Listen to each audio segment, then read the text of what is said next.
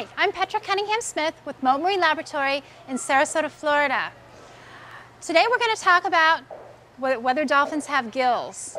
Dolphins are not fish, they're mammals, so they don't have gills.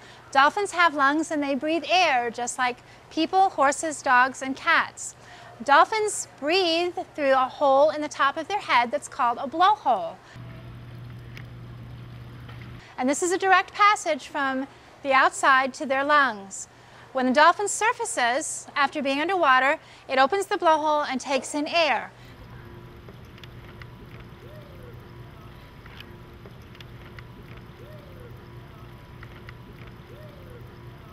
It takes a breath just like you would take a breath. Then the blowhole closes up and seals, and the dolphin can go back underwater.